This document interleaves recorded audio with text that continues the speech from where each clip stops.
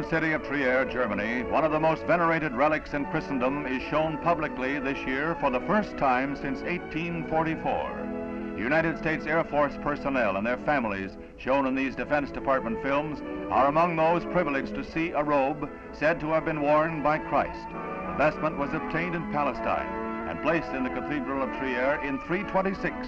The city was sacked and burned in succeeding centuries, but in 1196, when the church was rebuilt, the robe and documents identifying it were found sealed in the main altar.